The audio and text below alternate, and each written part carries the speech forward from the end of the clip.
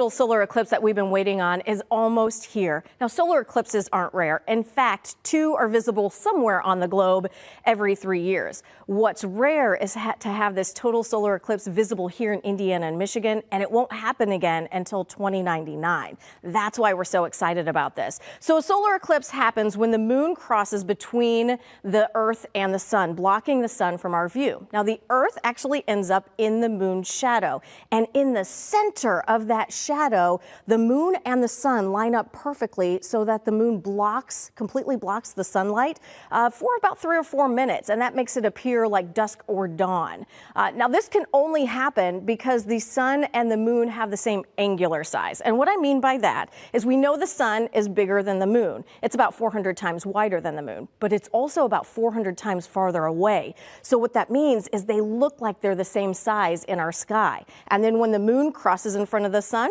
we get an eclipse. Now, for us, the moon and the sun don't perfectly line up. We will see a little sliver of light here. This is why we cannot look at the eclipse without special glasses on. You'll damage your eyes. The only people who can look at the eclipse without special glasses will be in the path of totality, and only during the peak of the eclipse. Otherwise, you're going to see enough light to damage the eye. So that path of totality, it is near us. I mean, we're not in it here locally, but it does go through Indiana and Ohio. It's still about 100 miles away. You have to drive to the southeast side of Fort Wayne, down to Marion, south side of Kokomo, Indianapolis. That's going to be the path of totality. That's where the moon and the sun will line up perfectly. And that will last for about 3 to 4 minutes where it's perfectly lined up. Now, locally, here's how it plays out here. The start of the eclipse is at 1:53 on Monday.